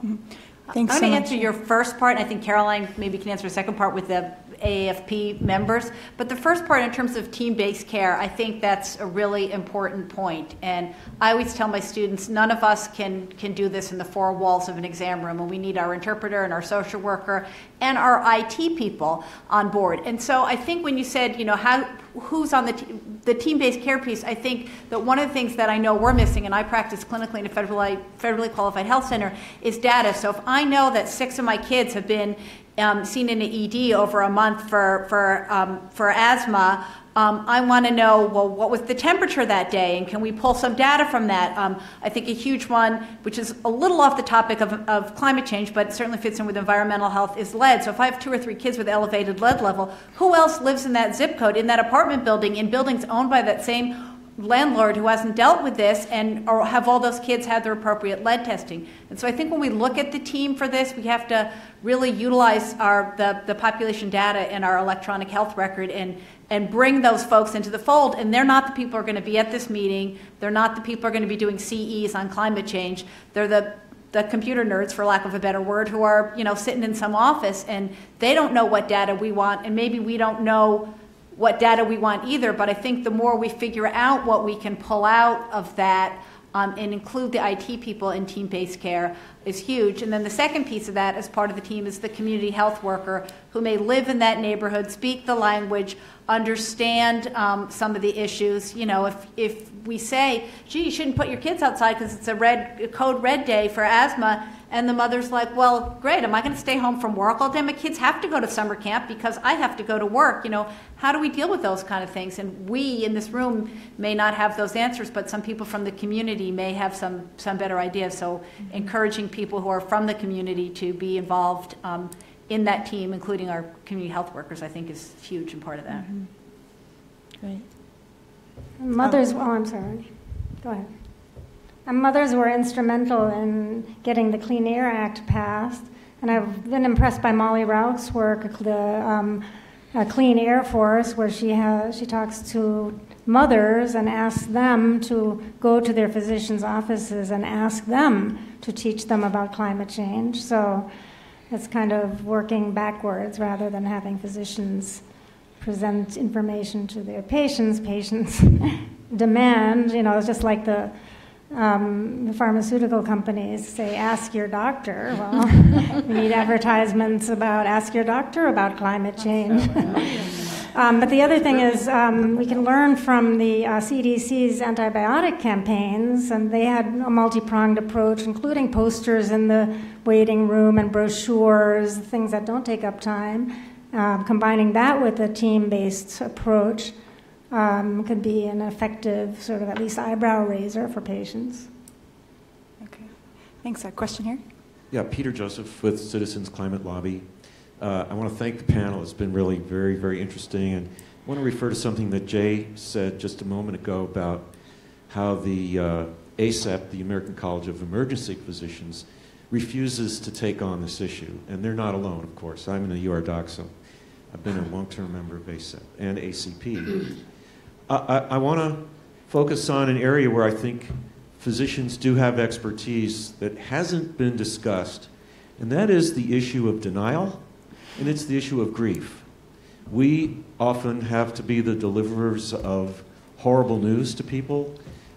We sit with families in their grief, and I doubt that there's a person in this room who has not experienced some degree of grief over what has happened with the climate, what we have lost already, and what we are going to lose no matter what we do.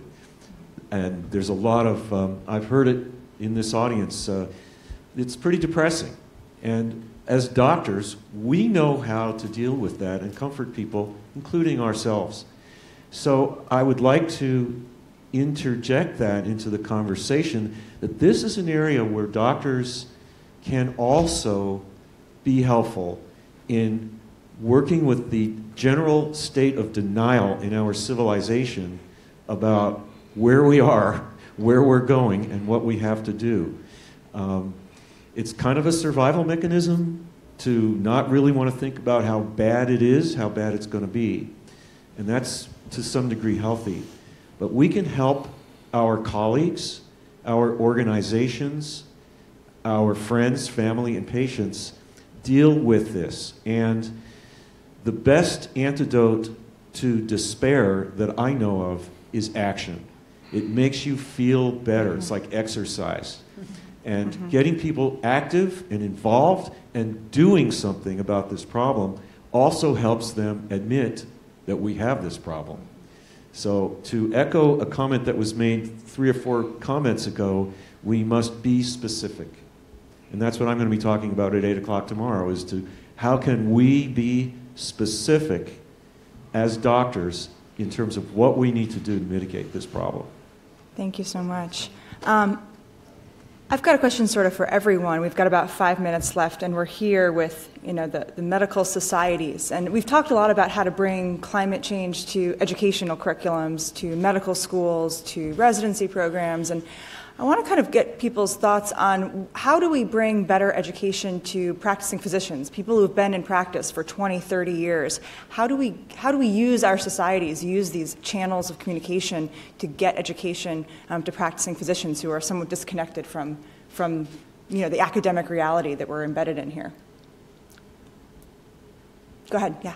Hi, Julie Graves, Georgetown Family Medicine. So I'm going to get to that one, but I want to go back to the advocacy education. Sure. One place in a previous position I found for that was in the ethics curriculum, under the concept of beneficence and also professional responsibility, and was able to put in I found that medical students, because we don't require them to take government classes as a prerequisite for medical school, would come and not know the difference between a federal and a state legislator. And I would make them watch Schoolhouse Rock, how a bill becomes a law, and things like that. But, it is a place in the curriculum. Ethics as a competency that includes advocacy, and it also may include, especially in the beneficence, climate education. I really love your question about what to do about the practicing physician. And I think about that in almost everything we think about when we want to bring new knowledge to the practicing physician. And I've worn that hat too, I've been in private practice. I know what I needed, and I know what constituents in medical society say is they need tools.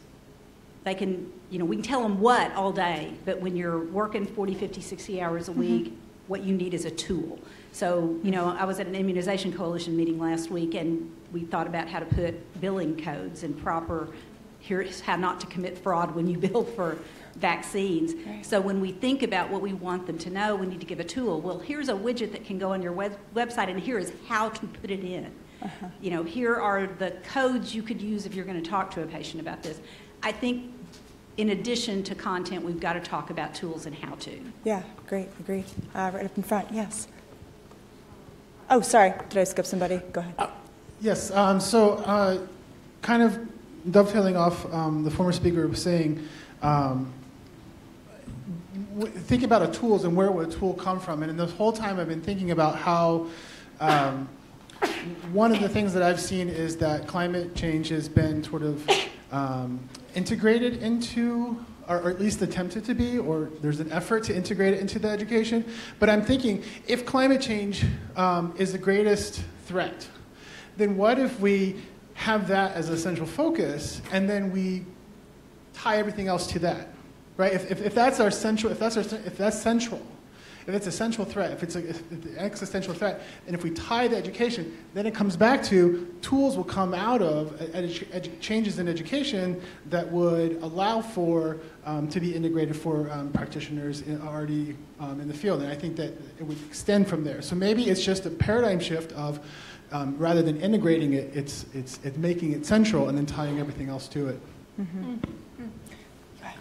Well, I'm Dr. Holder. I'm with the Florida State Medical Association, one of the presidents of the 9 local societies. With the National Medical Association, what we've started doing is we've made it the primary focus at what's called a colloquium, which was just earlier this year, where we bring all the local chapter presidents and regional folks together, and we did a whole thing on climate change. Our state meeting this year was on climate and health disparity.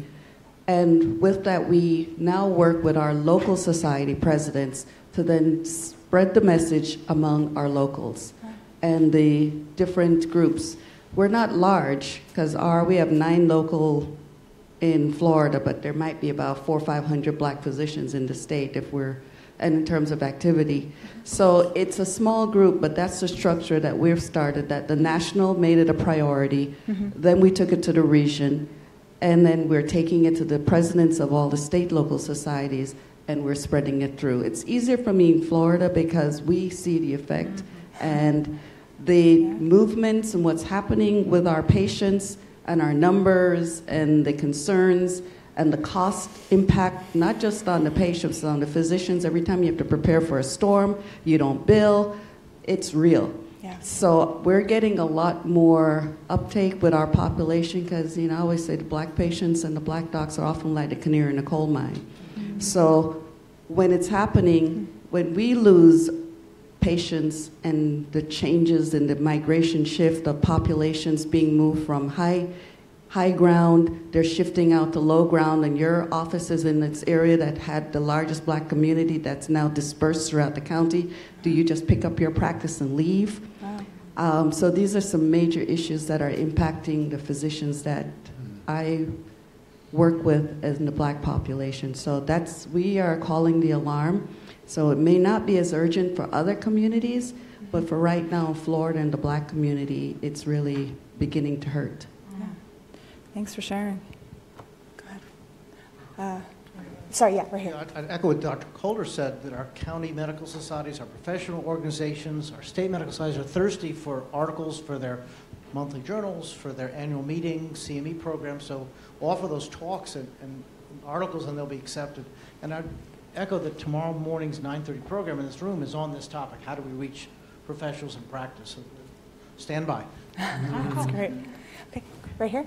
Yeah. I know there's not enough time to talk about this, but it was mentioned, I think Dr. Lemery mentioned just briefly something about K through 12 climate education, and then he went on to something else. But, we recently saw how important, the youth could be in starting a national movement, like with the gun, tragedy that happened in Florida a couple of weeks ago.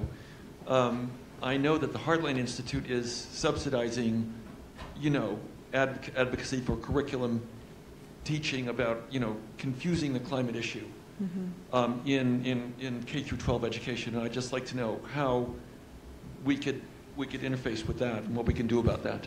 Yeah, that's a great question. Any of the panelists want to take that? Jay? CC, could I address that? Yeah, go ahead, sir. So from a standpoint of, there is a very large effort on climate literacy and in the process of STEM education. I don't know that that's foundation funding. There's some federal funding. There's the Clean Network. There are a lot of different networks that are doing this. What's been absent from that a little bit has been the health side of climate change, and using health as an integrator for students to be able to understand complex systems thinking and the kind of ecological learning that they need to understand climate change in a high school curriculum. And we've been doing some of that at NIEHS, and I'll be mentioning it in about 40 minutes. But it's not, it's a great question, and I think that it's there, but it could use, again, a little bit more oomph behind it. Okay, thanks. So we are just out of time right now. I'd like to thank the panelists. I'd like to thank everyone for being here today and contributing. This has been so wonderful.